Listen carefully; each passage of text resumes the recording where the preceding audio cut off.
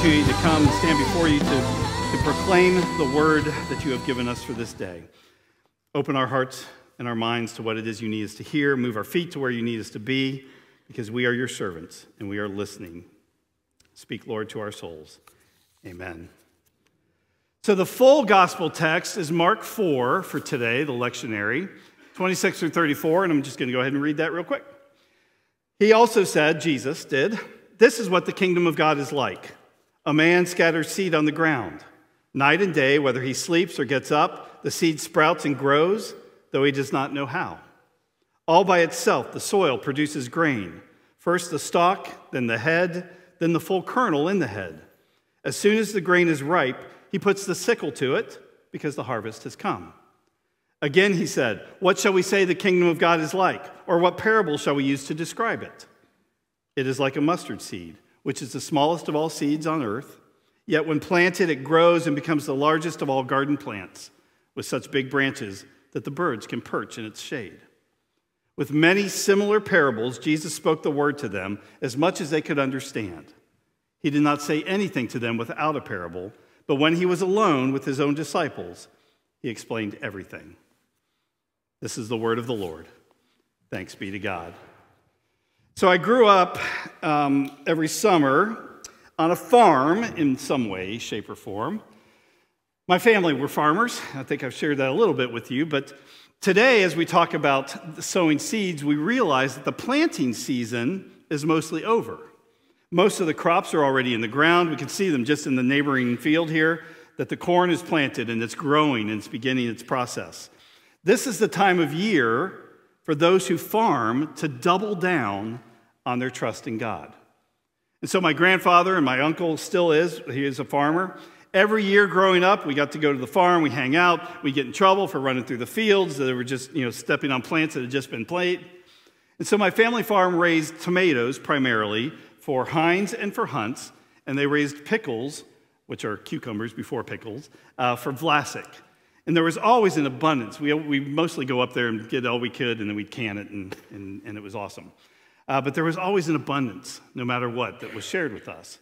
But I remember a time when my grandfather had come in, and he was sitting on the couch in the river room, as my grandmother called it. And I remember asking him, I don't remember how old I was, but how long tomatoes took to grow. And he said, "They take as long as they need.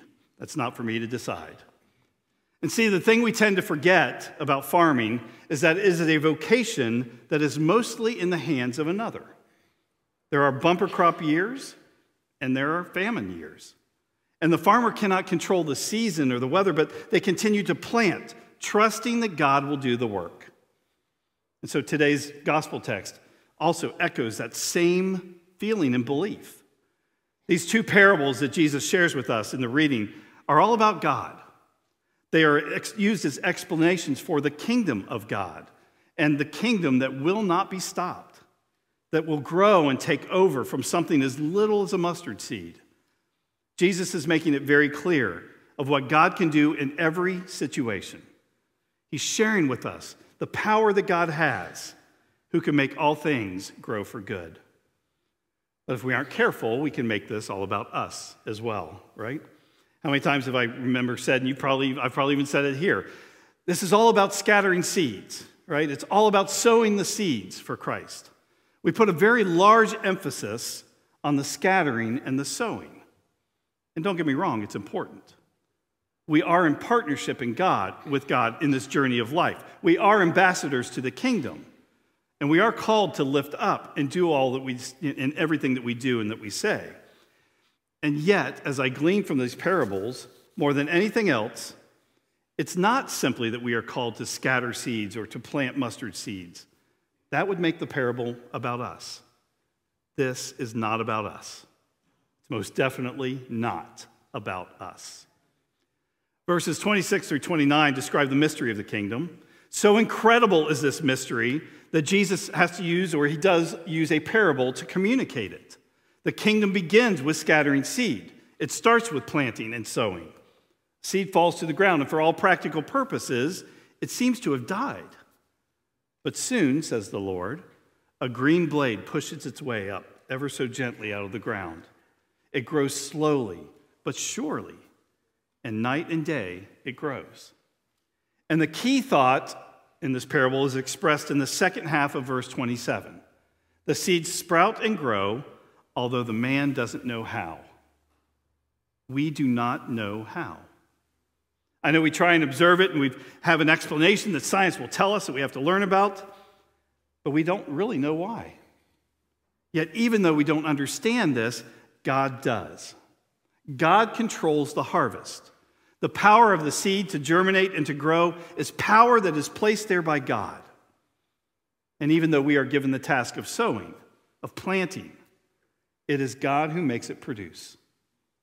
It is God who yields the harvest.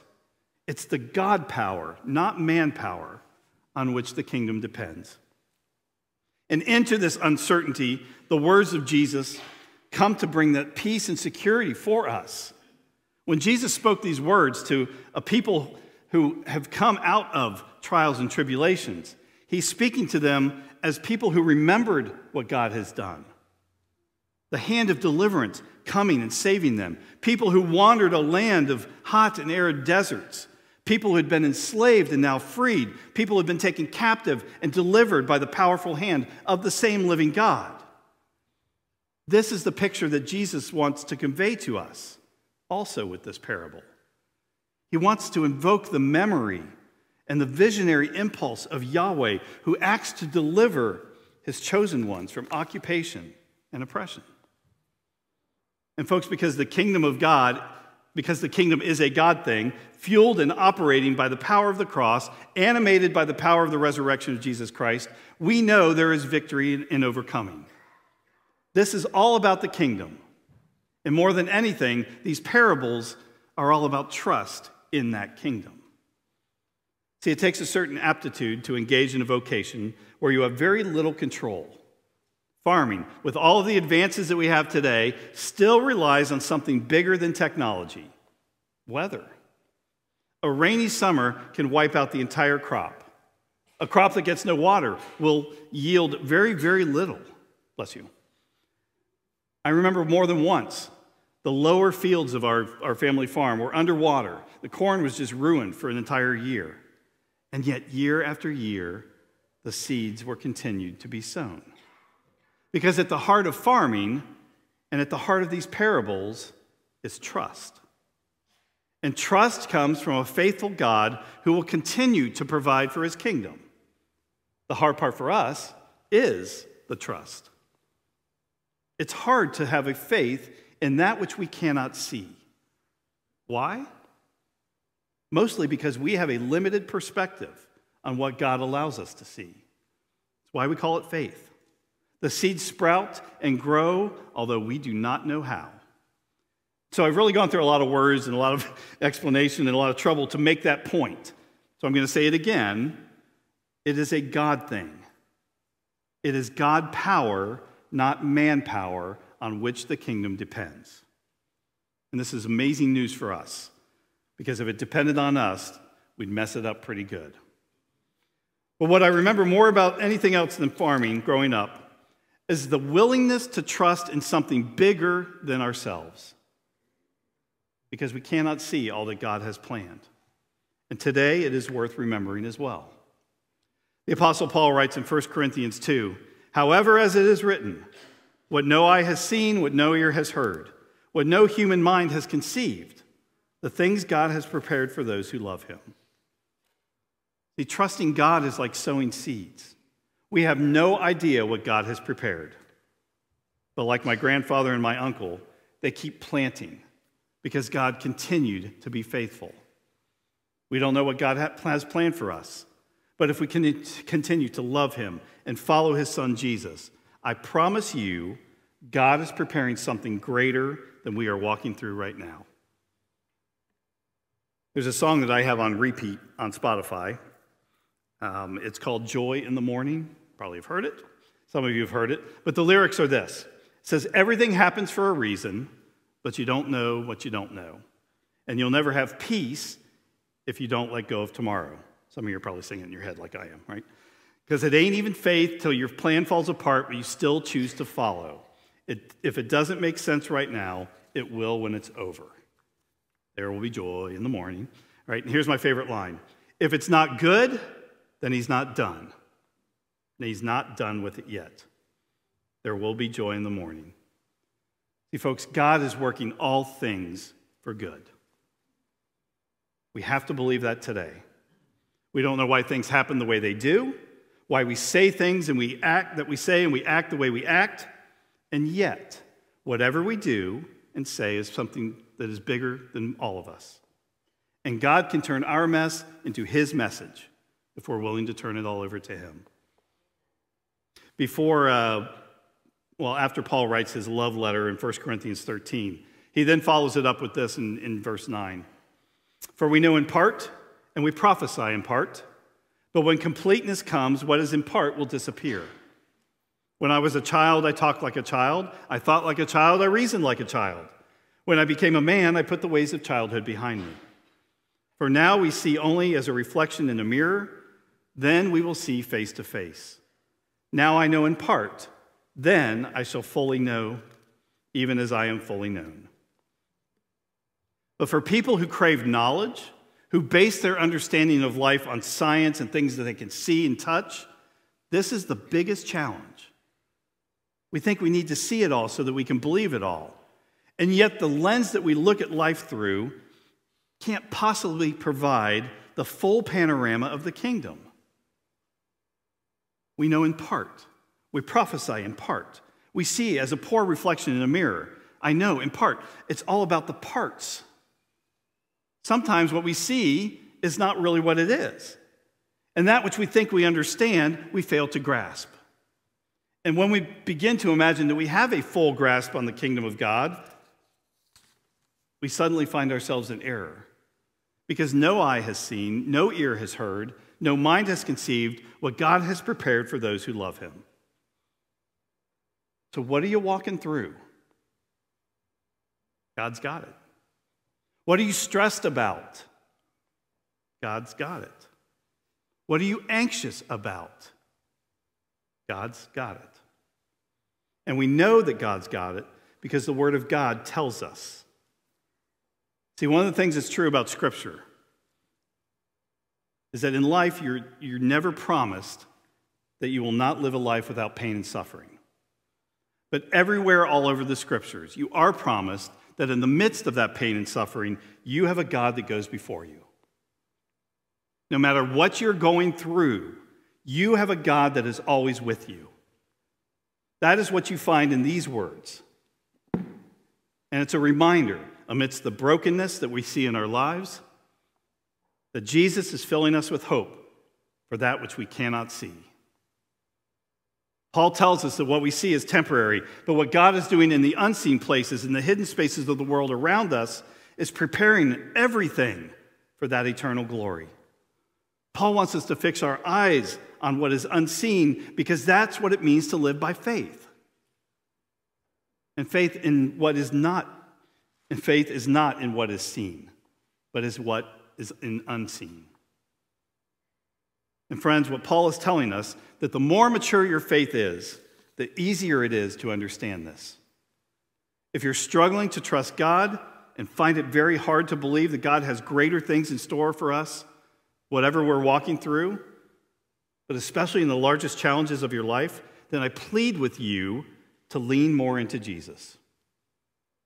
Because leaning on him and growing in him will also ensure that the fruit that comes from our hearts is the right fruit for the kingdom. Some of you remember what the Reader's Digest is, right? Before there were apps and phones and all that. Years ago, there was a story. A company had mailed out some special advertising postcards, right? We used to do that. We don't do that as much anymore because we have email. But it had a mustard seed glued to the front of the card. And the caption went along the lines of, if you have faith as small as this mustard seed in our product, you are guaranteed to get excellent results and be totally satisfied. Signed, whoever the management was. A few months later, love this, one recipient of this promotional piece wrote back to the company and said, you will be very interested to know that I planted the mustard seed that you sent on your advertising card. And it has grown into a wonderfully healthy bush, producing wonderful tomatoes. Right? See, sometimes we grow things we don't expect because we plant the wrong seeds. In the 70 years that my grandfather and uncle have been farming, they have never gotten a cucumber from a tomato plant. They always have reaped what they've sown. They get tomatoes from tomato seeds and cucumbers from cucumber seeds. And it works like this for us too. If we aren't sowing our lives in the Word of God, we're not going to get fruit from the Spirit. If we aren't sowing our lives in prayer, we won't understand the comfort that God can provide for us. If we aren't following Jesus, doing what he did, being like him, then we will not look like Jesus to the rest of the world. You get what you sow.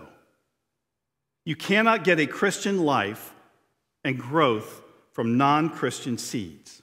And that's what we are trying to do today. We're okay with trying to live our lives in the bars and the parties and the video games and the porn on the internet, and then we try and cover it up with an hour on Sunday. And folks, it's not going to grow. Regardless of how you look or what you say or what you do, when the fruit matures, it's the fruit of the seed that was sown and cultivated and nurtured and fertilized. Telling someone I'm a Christian and then acting differently is like saying I'm a mustard seed and a tomato grows. We are known by our fruit. And if our fruit is not of the Spirit, then we cannot call ourselves followers of Christ. And when we stray from the intended purpose of the church, baptizing, making disciples, teaching, and reaching others, we are not sowing seeds for the kingdom. And if we're not sowing seeds for the kingdom, there's going to be no growth and there will be no blessing. Because this is Christ first. Jesus first. Don't miss that.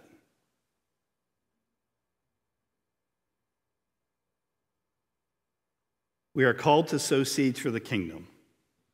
And because this is Father's Day, I'm going to end with this. Dads are not perfect. And there's no kids in the room to hear it. Darn. Dads are not perfect. Kids, if you are here, we are not perfect. We try hard. We want what's best for you, but sometimes we mess it up. There's a verse I try and live by, but I fail at it more often than not. Ephesians 6, it says, "Fathers, do not exasperate your children. Instead, bring them up in the training and instruction of the Lord." Y'all, 5-year-olds are exasperating. And I'm on my 6th one. You would think I'd have it down by now, right? But I don't mean to. And there are times that I exasperate my kids. I frustrate them, I annoy them, and I forget that they are a gift to me. And I forget that God has placed them in my care to experience my love through Jesus. But I'm trying. I try to show them what it looks like to live as a man following Jesus. And with all the frustrations of raising kids, my greatest joy has actually been watching those same kids grow in the Lord. I have one daughter married to a pastor. I have another daughter married to a pastor's kid. And I have a boy in the middle in the Air Force who's a chaplain's assistant. I have 3 boys at home as well that I'm trying to be an example of a man of faith. And when things don't go the way I want them to or I expect them to, I try to let them see that I am still faithful to God. And I let God lead the way. Dads, we are called to sow those seeds. We're called to sow the seeds of faith first in our lives of our children. We can sow seeds of sports and fun and work and family, of course. But if we fail to sow the seeds of faith, leading by our own example, we cannot expect to get fruit of the kingdom of our kids. We reap what we sow. And there's no time to begin other than now. Show your kids what a man of faith guided by a relationship with Jesus looks like. A humble man willing to serve them. A joyous man willing to laugh and play with them. A dedicated man willing to sacrifice the things you want to build their life in faith. A disciplined man, one willing to say no to the things in life that do not honor God. But most of all, show them a man that needs a Savior. One who, in his brokenness, falls on his knee in prayer and asks God to guide his steps. to forgive his sins, and to renew his strength each and every day. Folks, we're all sowing seeds for the kingdom. What we say and what we do is simply a dim reflection of who God is to us. But God is in control. If you hear nothing else this morning, hear that God is controlling it all. It is his will and his timing and his glory to be had through it all. He's proven his faithfulness. He's proven his love by sending us his son, so that all we have to do is believe in him and point people to him and let God do the work. Amen? Let us pray. God, thank you for this opportunity. We'll stand as well, folks. Thank you for the opportunity to live our lives in those hidden moments. We don't know what they hold, but we know you do. Those times where we're wanting control. Help us to just let you have that. To be faithful to those seeds that you have planted so many times.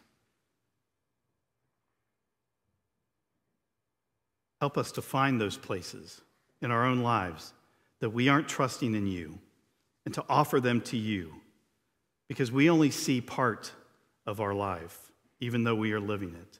You see it all. And so we ask that you continue to do what you do, to be faithful in our lives, to show up when we need you, and above all, to continue to love us. And we pray in Jesus' name, amen.